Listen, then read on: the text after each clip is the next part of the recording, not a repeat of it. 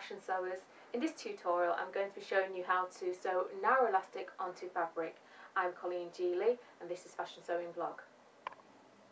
I've just completed a sewing project and this is the effect that sewing a narrow elastic onto fabric. As you can see, it's a ruching effect.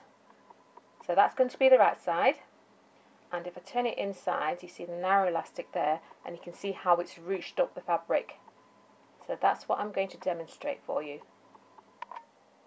In this sewing project, it's asking to apply narrow elastic along the seam line of this sleeve. So this is a sleeve towards the end, towards the wrist area, and the narrow elastic is going to go from this point to that point.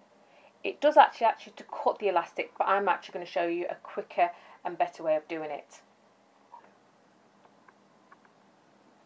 Okay, I'm going to place my elastic where I want it on position. Take my pin out. I'm going to put my foot down and my needle into my work. Make sure you always start with your needle down. And now I'm going to pull to the full extent of the elastic, and I'm going to try my best to keep within this seam line here. Okay, but before I do that, I'm going to just secure the ends, go a couple of stitches forward and a couple of stitches backwards. Okay, now I'm going to pull my elastic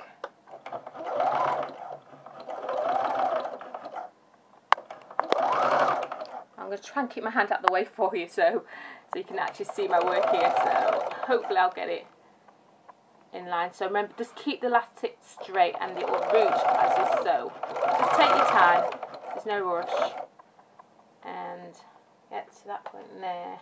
Pull that needle out. I've chalked it so I can see. You may not be able to see it, but I've chalked where I need to stop. Just keep pulling the elastic. Stop there. Reverse. Again. And now I've completed my work. It's up, and then pull my work away, and then cut the elastic.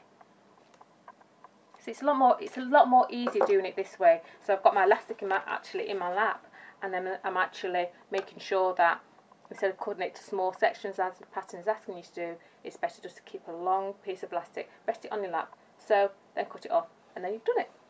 So there we have it.